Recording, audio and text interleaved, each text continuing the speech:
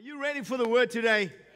Let's talk about, we've been in this great series, 3 Things That Last Forever. We've been focusing on faith. Today we're going to make a little turn and we're going to talk about this whole thing about hope. And how many of you understand this when it comes to faith, that we barely have scratched the surface?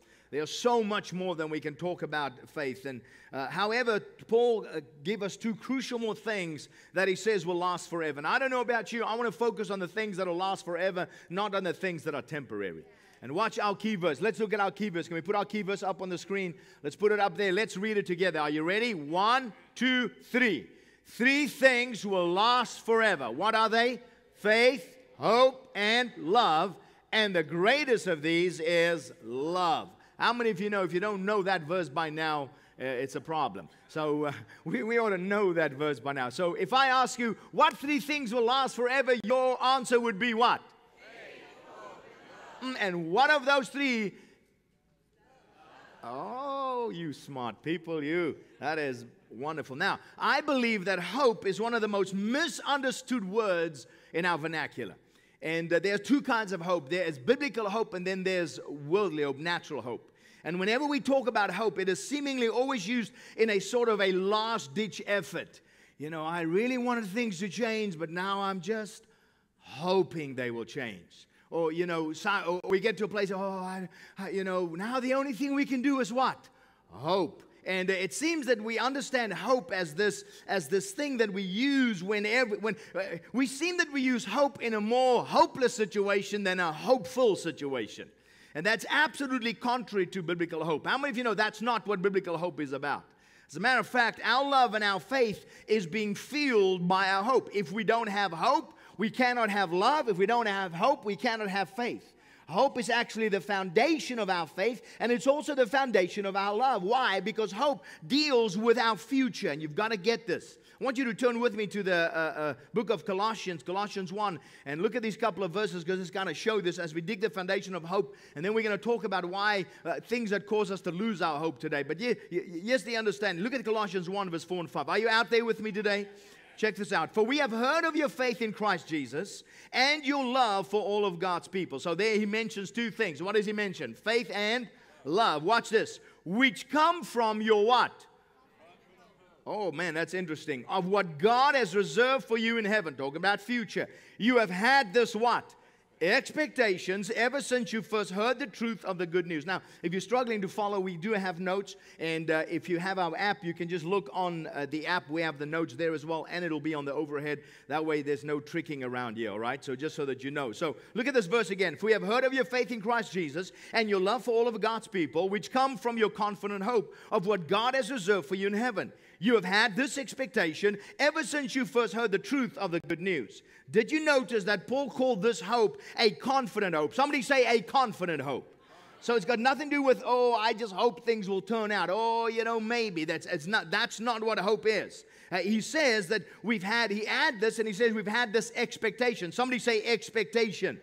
Now, that doesn't sound like barely holding on, does it? I mean, he calls it confident. He calls it an expectation. So I put my definition of hope. My definition of biblical hope is as follows, and it's derived from this verse. Are you ready to write it in? Here it is. Hope is the confident expectation of the future God promised that fuels my faith in Christ and my love for others.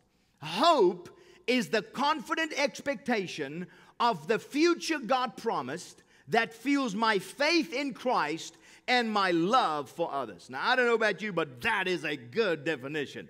Hope helps me cope when my mind feels like I'm a rope-a-dope. You know what I mean? You see, hope, what does hope do? Hope feeds my faith and love because hope deals with my mind in the same way as faith and love covers my heart. I want you to check out this other verse in 1 Thessalonians 5 verse 8 because it's going to show us this. But since we belong to the day, let us be sober, having put on the breastplate of what? Faith and love. Now, let me just stop there for a moment. Where does a breastplate go? Over your heart, right? So we know that it has to do with, so we love from the heart. We have faith from the heart. But I want you to notice when it talks about hope, watch this. And for a helmet, the what? Hope of what? Salvation. So when Paul refers to this understanding of this confident hope, this understanding of this expectation, this understanding of what this hope is all about, he's making sure that you and I recognize that, first of all, that hope feeds the fact that we are able to be in that place where we can have faith in Christ Jesus. Hope also enables me to love other people. That's what hope does. So hope gives me the fuel to have faith, the fuel to have love. And then he talks about this in this great verse in Thessalonians 5 verse 8. And he says, you've got to have an understanding that faith is like a breastplate. It covers your heart. And hope is something else. And love is like that breastplate. So faith and love is like that breastplate. It's in your heart. But here's what hope is. Hope is for your mind. Because your mind affects the way that you believe. When we feel like we are just going through the motion of life, it has a way of kind of eroding our hope. Understand this today, that you can live 40 days without food, 3 days without water, but you cannot live a moment without hope. You need hope to cope. You've heard me say this many times. I always encourage our leaders. We are not dope dealers, we are hope dealers. At the Rock, that's what we deal with. We ain't dealing with dope, we deal with what? Hope, because you need hope to what? Cope. And the challenge for us is to have the ability and discernment between what is true hope and what is false hope. And the reason we do certain things and pursue certain things with our lives is because we believe it's going to bring a sense of peace, joy, and satisfaction. But no matter how hard we acquire, no matter how much we acquire, no matter how many Amazon Prime Day deals we hit, in the end, it leads to a place called what? Disappointment. There is a natural hope, and we all have natural hopes. Everybody in this room, everybody watching online, whether you are a Christ follower or not a Christ follower, you can be a blatant atheist today. You're not even liking anything that I'm saying. Every single one of us have hope. We all have natural hope. Now, the hope that I'm going to talk to you today, you cannot get from a natural place. You can only get it from a supernatural place. The hope that I'm going to talk to you today is not, if you're not a Christ follower, you cannot have this hope. If you don't believe in God, you cannot have. This is not a hope that you can hold on to. Now, you can have a natural hope, and we all have natural hopes. And, you know, some of you, hope that the Los Angeles Raiders, the Oakland Raiders, the Las Vegas Raiders, will one day win the Super Bowl. Now, that is a natural hope. And up to this point, it has led to continual disappointment. But there's a hope that leads not to disappointment. How many of you know there are natural hopes that you and I have that lead in disappointment and leads to disappointment? But there is a supernatural hope that Paul refers to that will never disappoint. And we've got to get this. Watch this. Look with me in Romans 5, 3-5. I'm just building this, okay? I haven't preached yet. Watch this. Romans 5, verse 3-5 says this. We can rejoice too when we run into what? Problems and trials. For we know that they help us develop what? Endurance, and endurance develops strength of what? Character. Now watch. And character strengthens our what? Confident hope of salvation. And this what? Hope will not lead to what? Disappointment, for we know how dearly God loves us because He has given us the Holy Spirit to fill our hearts with His love. Oh, what a loaded verse. What a verse. We can rejoice when we go into problems and trials. We can rejoice when we go. Why? Because it develops endurance. That means it helps us to finish. It helps. How many of you know that problems develop you? It develops your faith muscle. It develops your hope muscle. When you get trials, when you feel piled on and you feel it's one thing after another, it happens sometimes in life. But what do? It gives us the endurance. And what does endurance do? People who endure are people of what? Of character. There are people who know they got to stick through it. People who know that this is a marathon, this Christ life, this living a life of faith. It's not a quick sprint to the end. It's not a quick race. I'm not in it and bang, off goes the gun and bang, I'm at the finish line. No, it is valleys and it is hills, it is highs and it is lows, it is ups and it's down, it is good times and bad times, it is disappointing times, it is perplexing times, it is confusing times, it is hopeful times, it is hopeless times, it is times when I feel like I'm on the top of the mountain and it's times when I feel the mountain is on top of me. It's time when I feel like I'm the statue and that's great, but sometimes I'm the pigeon. And, there are all kinds of different days in life, and we have to work through this process of understanding what it is. And when you and I grasp and get a hold of what biblical hope is, it enables us. And this is what Paul is saying. He says it's that endurance, it is that character. People of character know they've been through stuff. People of character understand that life don't always turn out the way that I want it to turn out. But there is an eternal hope that I'm hinging my wagon to. There's an eternal hope that has got nothing to do with what I get or what I don't get. It has to do with knowing who my God is and understanding where my future is. Because I have a future, I have power for today. Because I have the knowledge of where I'm going, I have power for today. Because I know who my God is, I can go through the trials. I can go through the challenges. Oh yes, I feel beaten up. Oh yes, I feel the pain in my body. Oh yes, I feel the pain and the anguish in my mind. But in the moments of despair, I know that I can put my hope in Him. Christ in me, the hope of glory. Now that's great to pump you up. The problem is Monday comes. The problem is some of you are married. And it's not a problem, it's a problem in your mind. Are you with me? The problem is some of you have to deal with difficult people. Anybody ever dealt with the difficult people? Don't raise your hand. I should ask the follow-up question. Anybody sitting next to a difficult person? So what caused us to lose hope? Are you ready? I'll give the point and then we'll talk about it. I'm just going to give you 3 and then an application. Here's the first one. When our problem seems to have no end. What causes us to lose hope when our problems seem to have no end? It is one of the things that causes us to lose hope very quickly, and that is when we are faced with a persistent, difficult situation that seems not to get better at all. We feel dumped on, we feel let down, and it's just like, it's one thing after another, after another, after another. Look, I want to use a guy that some of you may be very familiar with. It's a guy that we've used a lot, and it's a guy by the name of Job, or Job. And Job is a phenomenal character in the Bible. And usually, we think when we go through trials and we say, oh, I'm just like Job. But we can relate with Job because Job dealt with a lot. So I want to use Job here. And the first place I want to go to is Job chapter 6. And I want you to listen to what Job is saying. He's talking about this unrelenting problems in his life. There's problems that seem to have no end. And I'm going to use the Message Bible a lot today because it brings out the nuances of the communication that Job has. Watch this. He says this in Job 6. If my misery could be weighed, if you could pile the whole bitter load on the scales, it would be heavier than all the sand of the sea. How many of you know he's got some real problems? Watch this. Is it any wonder that I'm screaming like a caged cat? The arrows of God Almighty are in me, poison arrows, and I'm poison all through. God has dumped the whole works on me. Donkeys bray and cows moo when they run out of pasture. So don't expect me to keep quiet in this. Do you see what God has dished out for me? It's enough to turn anyone's stomach. Everything in me is repulsed by it. It makes me sick. How many of you know he's not having, oh, happy day? He's not singing that old gospel song, something good is going to happen to you today. He's not singing that. The problem at this point is that Job is lacking what we all lack when we are faced with a painful and difficult situation, and that is we lack perspective. When you are in a storm and the wind is howling and the things are flying around you and the rain is pelting down on you and the night is pitch black, you lack one thing because you can't see. You lack the ability to see. He lacks perspective because you can see from these verses that Job is literally saying, he's saying that God is my problem.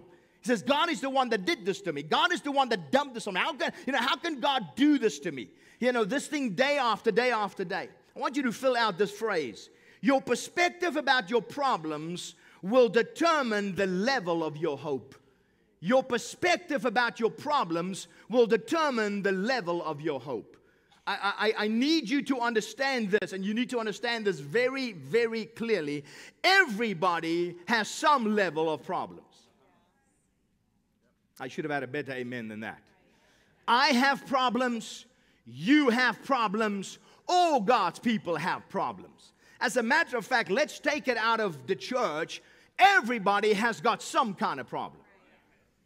And we always think, or let me use me, I always think my problems are worse than anybody else's. That's the way we are. Well, you know, nobody goes through what I'm going through. Nobody's dealing with what I'm dealing with. And that's a perspective problem. And you see, depending on how you see it, how you look at your problem, is going to determine whether you're going to be hopeful or hopeless. Now, there's a right perspective and there's a wrong perspective when it comes to problems. When you have the wrong perspective about your problem, you always think, you know, problems are unsolvable. Let me say this to you very clearly. If your problem is unsolvable, it's not a problem, it's a fact of life. If you can't solve it, if there's no answer to it, then guess what? Then that's just the fact of life. Then you've got to get to a place of acceptance. It's a fact of life. But problems, as far as we know problems, they are solvable. That's the right perspective. So when you run into a problem, your first thing should not be, oh man, you know, I'm always going to be, this is unsolvable. Your first thing is, well, you know what? Yes, this is a problem. Yes, this is a challenge, but it is solvable. I can solve it. Another attitude that we have that's a wrong attitude about problems, the wrong perspective, is that problems are permanent. This is just a permanent situation. But how many of you know problems are temporary? You solve one, and here's the thing. Here's the good news. When you solve one problem, another one will make its way to you. Have you ever realized that? You're not going to solve a problem and say, woo, shundala, this is awesome. Now I've got no more problems. The only way you can have no more problems is to die. That's the only way. The only people that have no problems are the people in the grave. That's the only people with no problems. So you've got to understand problems are permanent. That's a wrong perspective. What you look at, you say problems are temporary. Here's another wrong perspective, and that is that problems are not a part of life. How many of you can laugh at that? You know, we know that problems are a part of life. And don't let somebody tell you, well, if you have problems, you know, you're out of the will of God. If somebody tells you problems, you're out of the will of God. Now, let me put a little caveat in there. There are some problems in your life that 80% of your problems you caused. Hello? And there are some problems in your life because you refuse to obey God. That's absolutely true. But not all problems are there because you obeyed God. Sometimes you have a problem because you did obey God. Sometimes you're in the worst storm of your life because you did do what God told you to do. So we've got to get that. Problems are a part of life. Another wrong perspective is problems make us bitter. We become angry, just like Job is saying. He says, I'm like a caged cat. Have you ever heard a caged cat? I mean, that's what he's saying. That's what I'm doing. I'm like a caged cat. He's bitter. But problems ought to make us better, because we just heard what Paul says about them, is that they are supposed to build what in us? Character. They're supposed to build endurance in us. Another wrong perspective is that problems control us. I tell you what, this is one of the things I wish I had more time to delve into this, because a lot of people are controlled by their problems. A lot of people allow their problems to determine how they're going to respond, and also determine what kind of attitude and what kind of approach they're going to have. But you cannot be problem focused. You have to be solution focused. You've got to understand this. It cannot control me. So what do I do with a problem? You've got to allow a problem to challenge you. Not control you, but challenge you. Challenge you to find the answer. Challenge you. Listen, there is no problem that cannot be solved with sustained thinking and sustained prayer. I absolutely believe that. There is no problem that we cannot solve if we don't put great minds to it, and if we don't put great hearts to it in prayer. If there's a problem and it's a problem, then guess what? It is solvable when we think about it, when we meditate on it, when we get other people's minds on it. You know, sometimes your mind might not have the answer, but somebody else's mind might have the answer. That's what we ask. So it ought to challenge us. And then another wrong perspective is that problems stop us in our tracks, instead of problems stretching us to where we need to go. Now, in these verses, we see that Job has the wrong perspective, because he says that God is the problem. He uses an analogy of arrows, which is related to God's judgment. And he sees himself as nothing more than a wounded animal that God is shooting his poison darts at. And he says, I'm crying out like this wounded animal in pain. I don't know if you've ever been there, but in your life, when the pain is so bad, so deep, so real, so continuing, so unending, that you feel your strength is slowly being drained right out of you. And you get to a place where sometimes you're just emotionally numb. You are numb at any. You numb at even when I'm sharing like this. You're like, because you can't really hear it. You're numb to any and all, including any kind of reference of God and any kind of reference of hope. Because you say, well, wait a minute. I've been down this freeway so many times. Now, pain, and especially emotional pain, can drain your hope quicker than a teenager your patience. And you got to watch for that. When problems persist in our lives, it has the capacity to drown out God's goodness and turn up the volume of our predicament. And maybe you feel like the way that Jeremiah felt. How many of you know Jeremiah was a prophet that was known for his problems? He had one problem after another. Listen to what Jeremiah writes. I don't understand why my pain has no end. I don't understand why my injury is not cured or healed. Will you be, now it's referencing God, will you be like a brook that goes dry? Will you be like a spring that stops flowing? I don't know, maybe you've been there in your life. Maybe in that place where you say, well, wait a minute, the reason I can't be hopeful is because I have this unending problem. It causes us to lose hope. A second thing that causes us to lose hope, are you still with me, is when our prayers seem to go unanswered.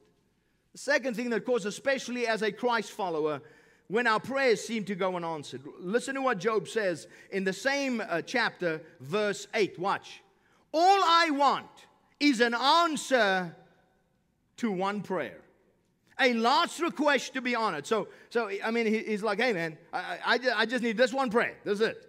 All I request is to be honored. Watch this. And then listen to it. Listen to how encouraged he is. You thought he was discouraged. He compared himself to an animal in the first few verses. Now watch. He's going to the next level. Let God step on me. Squash me like a bug. Now, how many of you know that he's going deeper into depression? Because he goes from relating to himself as an animal, all right, and he relates to animals. Now he's saying, squash me like a bug. He's going from an animal to an insect. How many of you know he's in trouble? All right? And be done with me for good. At least I have the satisfaction of not having blasphemed the holy God before being passed by my limits, past my limits. Now, understand, in this situation, would you agree with me that it is a good thing that God does not answer Job's prayer? How many of you would agree with me it's a good thing? Because what Job's basically saying is, kill me and get this over with. He's basically saying, God, you've been missing a lot. Now, just here I am. I got nothing left. You can't miss this time. You've hit everything else I got. Now hit me. His pain is so deep that he sees the grave as the only solution to his pain. Aren't you glad that there are some prayers that God does not answer the way you want him to answer? Now, before we get too quick to judge Job, the man lost absolutely everything. When I say everything, I'm not referring to things that he has lost. Although Job has lost his businesses, he's lost his cattle, his camels, his sheep, his goats, he's lost all of that. He lost his home, he lost his wealth. But the worst part is that Job lost that which in his mind could not be replaced. He lost his children. Now, it is one thing losing things, it is a whole other thing losing the people you love. But to make matters worse for Job is the fact, here's what made it worse for Job, is the fact that Job regularly prayed for God to cover his kids, and yet he still lost his kids. If you don't believe me, just go back, reverse to Job 1 verse 5, and listen to what would happen. Watch this. After each feast, so his children would go and they party, all right? So they would have a feast. And then what Job would do, he'll call them back in and say, wait a minute, I need you guys to come back, and I want to pray over you and cover you just in case you sinned. Okay, watch this. Job would send for his children and perform a ceremony as a way of asking God to forgive them for any wrongs they may have done. He would get up early the next morning and offer a sacrifice for whom? Each of them, just in case they had sinned or silently cursed God. So Job literally, after his kids would be doing all the partying, he would literally go and say, okay, everybody in, make your sacrifices for your sin. I'm covering, I'm making sure you're covered. He prays over everyone, giving sacrifice for everyone. And Job must have felt, and from Scripture we know it to be true, he felt that God had let him down. Unanswered prayer or perceived unanswered prayer, we feel is a direct assault on our faith and on our hope. Unanswered prayer to those who do not believe is the so-called proof of either a non-existent God for the atheist or an uncaring being for the agnostic. But for those who believe, it could actually be, hang with me now, the greatest lesson of faith. Now, I can hear you, I can feel you already. You almost think, well, wait a minute, preacher boy. How can I pray for something and not get it? And how can that build my faith? All prayer is answered. Just not answered the way you want them to be answered. saying, how can I pray and believe and not get what I want? And how can that still build my faith? Hang with me, Copernicus. Listen to this. Because it teaches you one of the greatest lessons of your Christian life that you can learn about faith and trust in God. It is the lesson of who is in charge. It's what we would term the sovereignty lesson. Now, do not for one moment confuse God's sovereignty with Doris Day doctrine. Anybody remember Doris Day? The great hymn she used to sing? Que sera, sera. Anybody remember that? 3 of you. It's all the old people, all right? Whatever must be, must be. That's not what when I talk about that, that's not what it is. It is not a fatalistic approach to life and giving them saying, well, what does it help praying anyway? It is an absolute confident trust that there are things beyond my control, and there are circumstances beyond my understanding, and there are situations beyond my comprehension. There's an end to my knowledge, and there are limits to my wisdom, and then the final realization that I am not God. You see, the question you and I have to answer before we worry about that is, who are you going to bow down to in your life? Who's going to run the show? Who's going to be in charge? Listen to what Job's friend says to him in Job 22, a few chapters later. You agree, don't you, that God is in charge? He runs the universe. Just look at the stars. Yet you dare raise questions. What does God know? I don't even know. Job was pretty bold, right? What does God know? Some of us might never say that. But in the way we live, the way we respond, that's exactly what we say with our lifestyle. We show it by our actions. You will never be able to grow in your faith until you settle what I would term the lordship issue in your life. You'll never, I'm telling you right now, you go from place to place, you go from up to down, you go from this to that. One day you'll be happy, you'll be in church for 2 months, and then you'll be out of church for 6 months. And then you'll get back again, and then you'll be up, and then you'll be out. You know why? Because you are trying to run the show. You're trying to be God, and God is saying, you don't qualify to be God. Let me be God. That went down like a lead balloon. Look at Hebrews 3 verse 6 if you don't believe me. Are you still there? Check this out. But Christ as the Son is in what? Charge of God's what? What is He in charge of? Part of the house? The entire house. Okay, now what? And we are, what are we? Who's in charge? Christ in charge of the entire house or just a few rooms of the house? The whole enchilada. Right? All of it. Now watch this. And we are God's house, but there's the qualifier. You got to check out the qualifier. If we what? Keep our courage and remain confident in our what? Hope in Christ.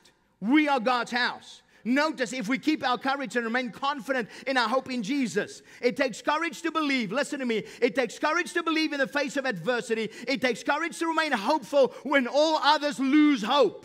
Perceived unanswered prayer can drain the hope from our lives. But when we have settled the fact that God is in charge, and when we have settled the fact that I'm not God and He is, that gives us the solace and the peace. Listen to me, I might not like the fact that God answered it in a certain way, but I can rest in the fact that God knows better than what I know. And I can understand that all things work together. Not all things are good, but all things work together. How many of you understand that my life affects another life, affects another life, affects another life, affects another life? In the Christian life, we live within community, and what we do will determine how other people will get what they get and receive what they get. How we love, how we serve, how we give, how we connect. All has to do. And sometimes the reason people don't get answer to their prayers is because of my disobedience. Not because of God's unwillingness. Because God enables me to do something and make a change and be a difference for somebody. But I refuse because I'm going to live my life my way, and nobody better tells me how I'm going to live my life. Bless God, I'm an American and I do whatever I want to do, whenever I want to do it, however I want to do it. And we take that at it. Now, that's great being an American and saying that. That's wonderful. We have our rights. That's beautiful. But can I tell you something? That mentality does not work when you're not in charge. Because you're not in charge. There's no vote in this kingdom. Nobody votes here. There's one vote. It's in the hand of the king. And he decides how things are going to turn out. I might not like that, but I got to come to the place in my life where I accept it by faith and release, knowing that I might not understand why God has allowed this and why this has taken place. But here's what I'm going to do. I'm going to trust. Why? Why? That's why, as an atheist, you cannot have the hope that I'm talking about, because the hope that I'm talking about is an eternal hope. It's not a natural hope that hope things will be okay in this life. Here's what I know. Some things will not be okay in this life. Some things will not turn out the way I want them to turn out. But that does not destroy my hope. Why? Because my hope is not in the natural of this life. My hope is in a supernatural God that has a supernatural future for me. And I know that that's where my hope is in. It is not in the now. It is in the eternal. Let me give you, can you handle one more? Shall we recap real quick, class? Shall we try this? Okay, what did we say? What caused us to lose hope? What's the first one? Number one. Troubles that seem to have no end. Nobody knows the troubles I'm in, right? And secondly, what's the second one? Okay, let's try. Let's try to read it. Shall we read it? 1, 2, 3. You guys fake them out. You guys just... you messing around back there, Susie. You did it on purpose, right? Trace, next time buy a coffee before service, all right? Okay, that's the first one. Let's read the first. Keep it on the first one. See, you're going to have problems everywhere. Can you keep it on number one? She's keeping it on number one. Okay, are you ready? 1, 2, 3. When our problems seem to have no end, we lose hope. We lose hope. Secondly, there you go. Okay, you ready for the third one? Very simply, when our expectations go unmet. When our expectations go unmet. Listen to what Job says in Job 6, verse 11. He says, where's the strength to keep my hopes up? What future do I have to keep me going? Do you think I have nerves of steel? Now, again, Job is getting deeper depressed. The New Living Translation says, do you think I'm a stone? So watch this. He goes from thinking he's an animal, comparing himself to animals. Then he compares himself to a squashed bug. Now he's saying, I'm just an object. I'm just a piece of steel. I'm just like a rock. You know, not a good rock. I'm just a rock. All right? Do you think I have nerves of steel? Do you think I'm made of iron? Do you think I can pull myself up by my bootstraps? Why? I don't have any boots. And is that a true statement? Yes. Why is that a true statement? Because he's sitting on the ash heap of his burnt house. When he's making the statement, everything is destroyed around him. And he's literally scraping his wounds with a broken piece of potsherd. And then his wife comes and she gives him a great word of encouragement. How many of you would love to have Job's wife as a wife? You thought your wife was challenging. You thought your husband was challenging. Check this out. She walks up to him and she says, hey, sucker, why don't you do this? Why don't you just curse God and die? That's what his wife told him. Now, you know, the Bible doesn't say anything about him being restored to his wife or even getting rid of her. The Bible doesn't say anything. We just know that he was restored to everything else. I'm just wondering what happened there, but that's just, my thought. But Job is saying that he does not even know. What is he saying? He says, I don't even know where to start. He thought life was going to be a certain way, and it ended up not being what he thought it was going to be. Now, it is great when things turn out. Can we all agree with that? It's great and it's wonderful, but sometimes they don't. And the temptation in those moments would be to give up. And when I say give up, I'm not meaning in a place of surrender, in a place of trust and submission, but give up on God, give up on faith, give up on hope, give up on our future. Look what he says in verse 14. When desperate people give up on God Almighty, their friends at least should stick with them. But my brothers are fickle as gulch in the desert. One day they're gushing with water from melting ice and snow, cascading out of the mountains. But by midsummer they dry gullies baked dry in the sun. Job is disappointed in God, and now he's disappointed in his friends. Is that not true? That when we get depressed, when we get disappointment, when we lose our hope, first of all, we blame God, and then we start blaming everybody else. Is it not true? Then we start saying, well, if that pastor would just preach better sermons, if that church would just be more encouraging, but you know what? We are the one that disconnect. We are the ones that start sitting on the front row, then the middle row, then the back row, then in no row. And then we go row the boat ashore. And we, all out of here. And we wonder why. You take yourself out of community. You take yourself out of faith. You take yourself out of encouragement. You take yourself, and now you're literally striving against all wisdom. And you say, oh, it's going to be okay. You need community. You listen to me. You need to listen to people even if you don't want to hear what they have to say. Some of you are just not wise. I didn't want to use the word stupid, but some of you are just not wise. And Job is now saying, he says, my friends, they should at least cry with me here. Now, he's got some sense in one way, but no sense in another way. He's disappointed.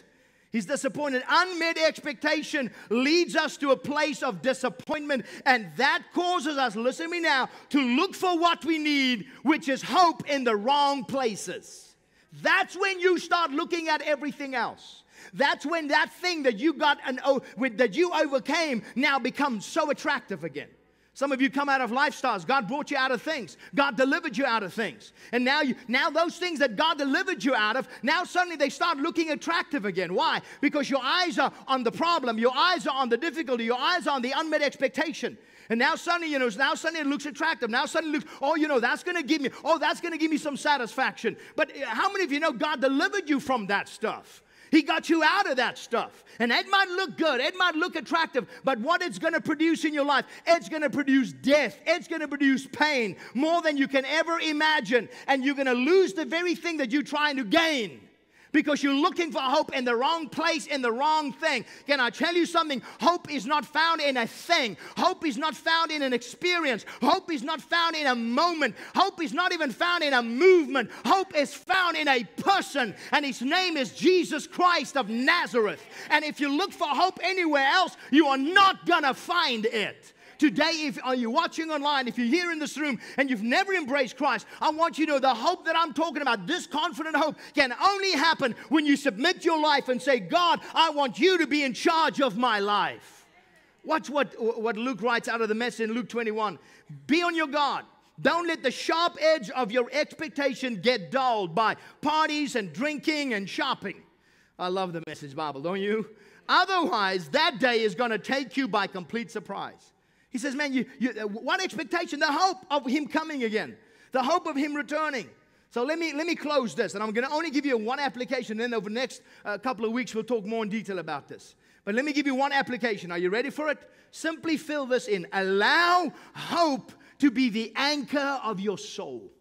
Allow hope to be the anchor of your soul. So working through these things, working through the disappointments, working through the unanswered prayer, working through the process, that's what Paul is saying about this endurance. That's what Paul is saying about building character. That's what Paul is saying. That's how we build it. Now watch this. Watch these verses. And these are so powerful. So powerful. Are you ready? Look at them. Hebrews 6, verse 17. God wanted to prove that his promise was true to those who would get what he promised. And he wanted them to understand clearly that his purposes never changed. So he made an oath. So how many of you understand why God is doing this? Because he wants you to know that you can rely on him. He wants you to know that he's trustworthy. He wants you to know that what he's promised is going to come to pass. Watch this. These two things cannot change. Somebody say, these two things cannot change. Watch this. God cannot lie when he makes a promise, and he cannot lie when he makes an oath. It's impossible for God to lie. Okay? Watch. These things encourage us who come to God for what? Safety. They give us strength to hold on to the what? Come on, yell it at me. To hold on to the what? Hope. So now watch this. He's showing you what gives you what? Hope. He says what gives me hope is the thing that God makes an oath and God makes a promise. And here's the hope that God's promise and because of God's promise cannot change. God cannot change. The promise cannot change. The oath cannot change. And that gives me confidence in my hope. How does this work? This works great. Watch this. These things encourage us. Somebody say encourage. Who come to whom? God for safety. So you're not going to find hope anywhere else. You're going to find him, watch this. They give us strength to hold on to the what? Hope we have been given. Now watch this. We have this what? Hope as a what? Anchor for the what? Soul, sure and... Ooh, there it is again. So hope always deals with the mind. It deals with the future in my mind, what I'm believing God for. Watch this. Now, here's where the power lies. Are you ready? I feel like the commercial. Wait, there's more. And there is so much more. Watch this. It enters this what? This hope. Where does this hope go?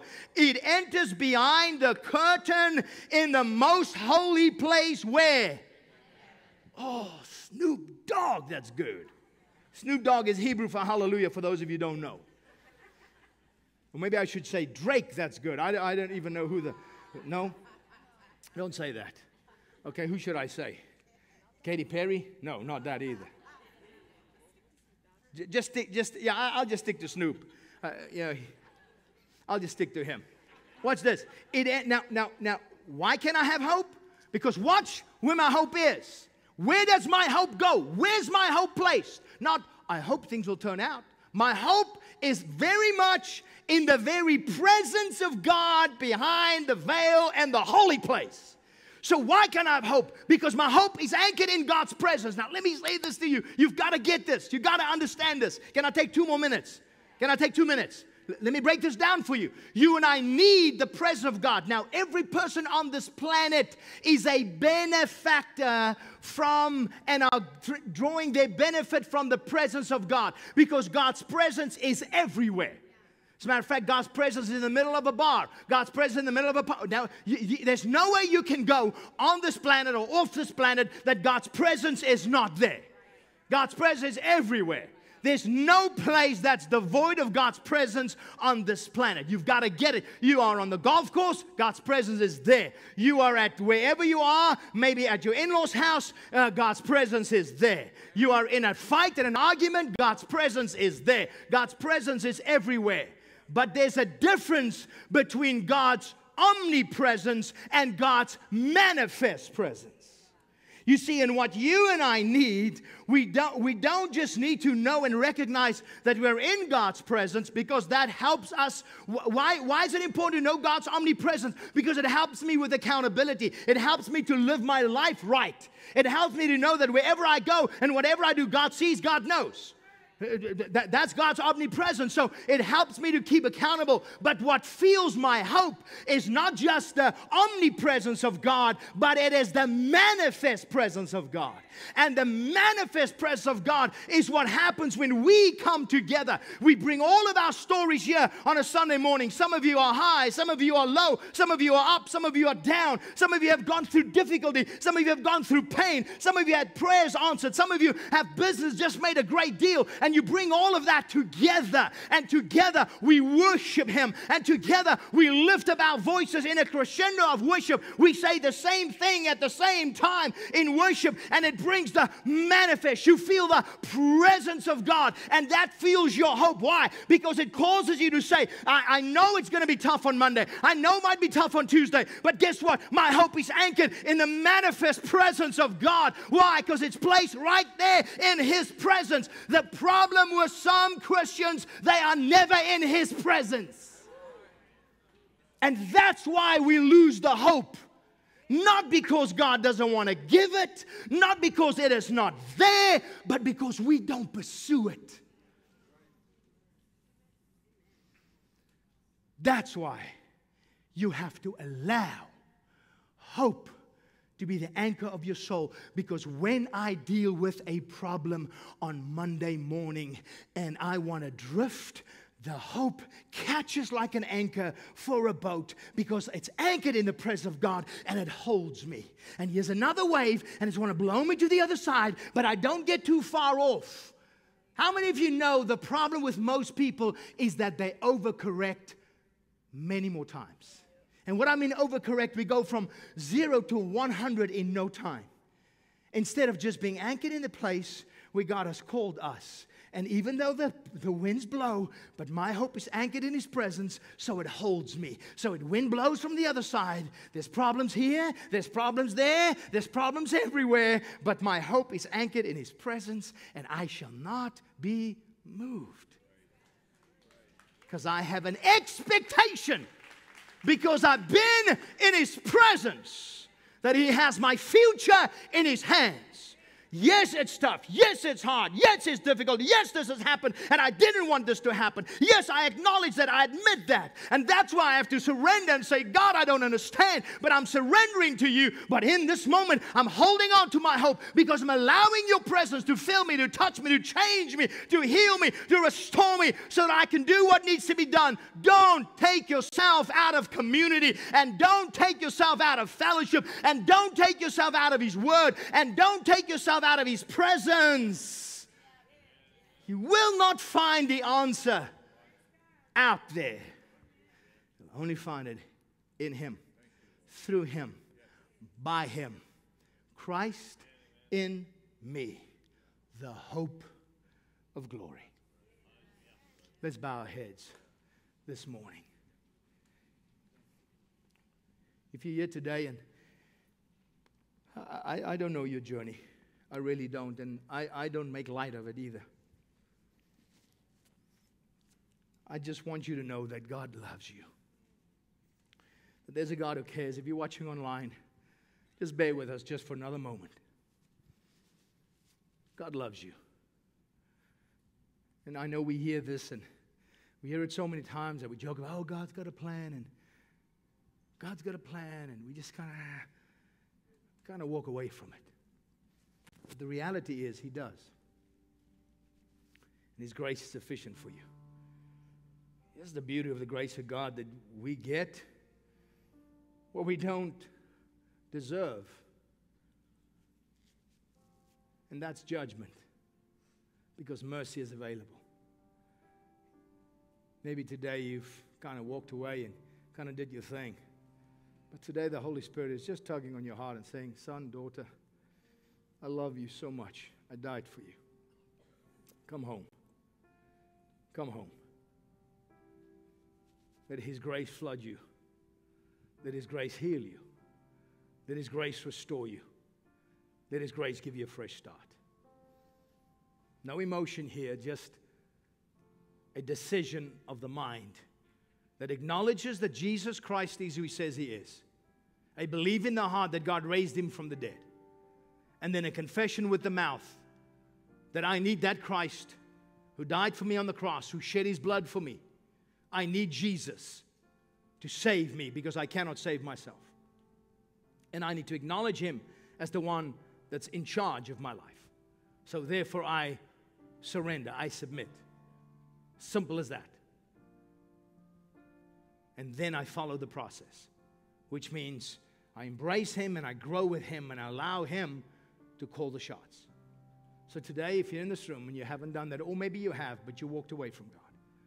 You're watching online, I'm just going to ask you very simply to do something for me, and that is to raise your hand. Not yet, but that is to raise your hand and say, Hennie, why do I raise my hand? Because Jesus makes the statement. He says, if you confess me before men, I will confess you before my Father. If you deny me before men, I'll deny you before my Father.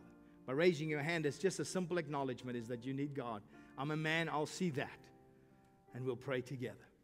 So if that's you today and you want to pray that prayer with me, and you want to make that commitment, or you want to recommit your heart to the Lord, today can be your day. So if that's you, while every head is bowed, every eye closed, would you just pop your hand up real quick and let me see it? Thank you. Thank you. Thank you. Thank you. Thank you. Thank you. Thank you. Thank you. Thank you. Thank you. Thank you. Thank you. Thank you. Thank you. Thank you. Thank you. Back there, I see it. Thank you. I see that. God bless you. Thank you. You can put it down. Thank you. Over there, I see it. God bless you. Thank you. Back there, I see that. Thank you. God bless you. Online, you don't have to raise your hand, but why don't you pray this prayer with me? And I'm going to ask if you're a Christ follower today, would you pray with us? There's no magic in this prayer. It's just a way of committing our lives to Him. Let's pray together. Say this. Say, Lord Jesus, I thank you for your grace and your mercy. Today, I surrender all of my heart, all of my life to you. I ask that you would save me and rescue me from the power of sin, that you'd give me a fresh start. From today, I want to follow you and no other. Help me, Jesus, to follow you every day of my life. I am yours. You are mine. In Jesus' name I pray. Amen and amen.